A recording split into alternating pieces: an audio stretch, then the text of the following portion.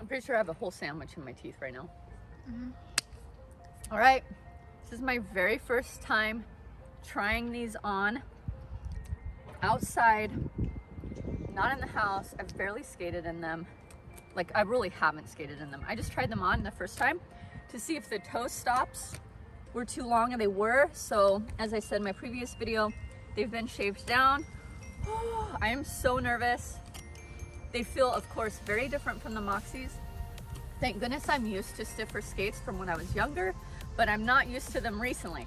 So we're gonna see how this goes. New wheels too, I've never used the roller bones.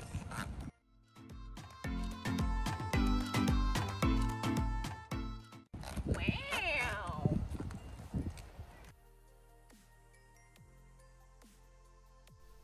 Okay, so right away I knew something was off. My toes were pulling in towards each other, and I seriously just like could not skate. And it turns out that one of the issues was that the plates were just really, really loose.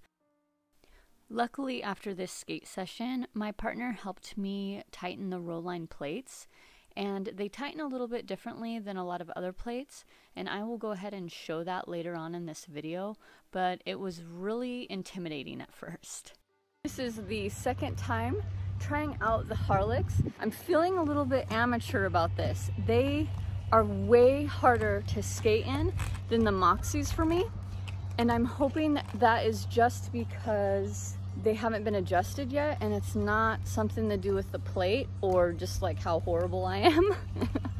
It's gonna take a long time for me to break these in, and I already planned on that, so I'm totally good with it.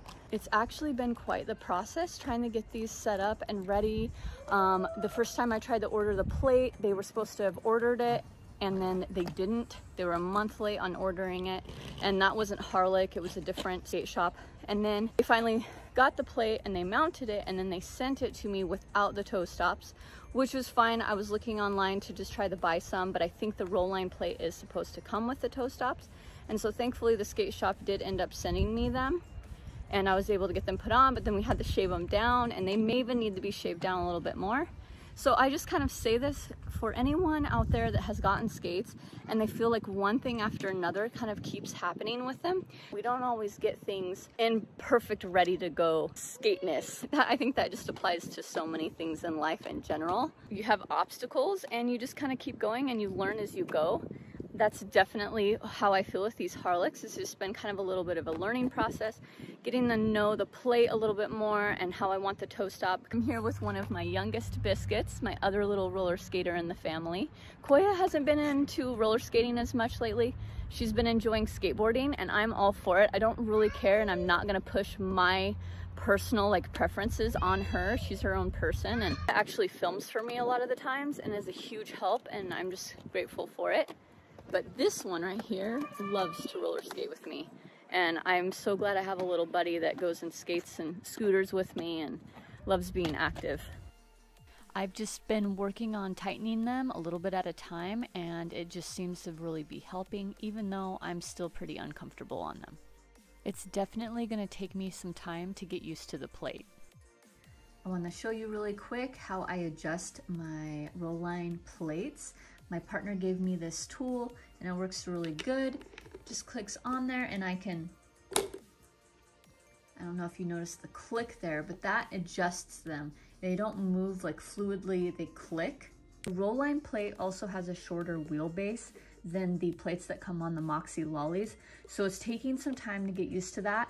I'm used to the wheels being a little bit further up and under my foot here. And so in these skates, I almost feel like I'm gonna fall forward. I just haven't adjusted to these plates quite yet. And since I need to get used to the plates as well as break in the boot, I decided to get some Atom Pulse outdoor wheels so that I could try them out and compare them to the Moxi gummy outdoor wheels that I have. So I'll be doing a video on that coming up here soon, as well as my thoughts on these Atom Pulse outdoor wheels. Going forward from here, I'm just going to be hitting the trails. That's why I got the outdoor wheels. It'll help me break in the skates. That's it for this video. I'll see you again soon. Bye bye.